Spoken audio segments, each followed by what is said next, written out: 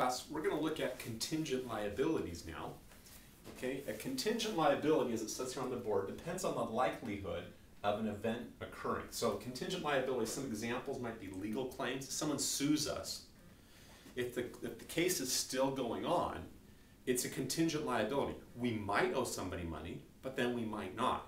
Okay, warranties, same thing with warranties. If we have a product and we have a warranty on it, then we might have to pay money to get it fixed, somehow resolve the issue. Okay, so that is a contingent liability. We're not quite sure how much it might be, but more than likely there's going to be some that are out there depending on what we manufacture. And another item is vacation pay.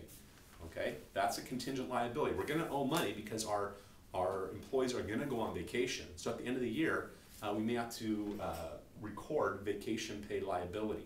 And then tax assessments. There's just all sorts of contingent liabilities out here. But here are some of the more common contingent liabilities that we might have to record. And once again, it depends on the likelihood of an event occurring, how we're going to treat these contingent liabilities.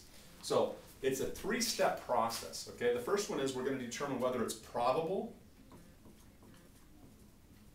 which means likely, or it might be possible.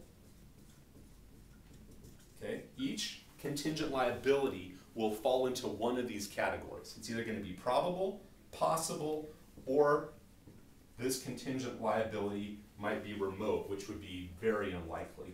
So I'm going to put unlikely next to it. Okay? If it's probable, if we determine that this is probable and we can estimate it, estimate the dollar amount, then we're going to record the liability. If it is probable, if it's likely, and usually we're going to get our lawyers involved in this. We're going to get other people involved to see if it's likely or not. If it's likely, and we can estimate the dollar amount, we will record the liability. So we'll record probably a loss, some sort of expense or some sort of decrease of our income, so probably a loss, and then we'll credit the liability, showing that we owe money, probably, okay, it's probable. Or if it's not if we cannot estimate it, we cannot estimate the dollar amount, then we're going to disclose in the notes to the financial statements, okay?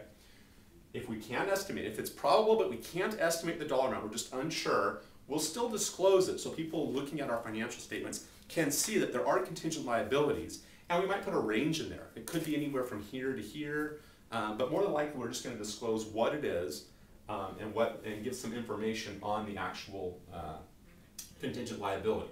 Possible means it's reasonably possible that it might happen. Under reasonably possible situations, we're going to disclose it in the notes.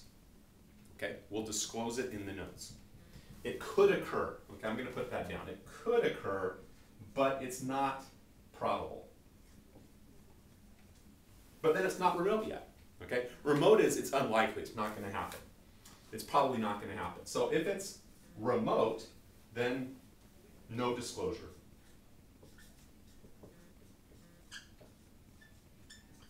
Okay, no disclosure. Now on homework problems or on tests, it's going to be obvious whether it's probable, possible, or remote.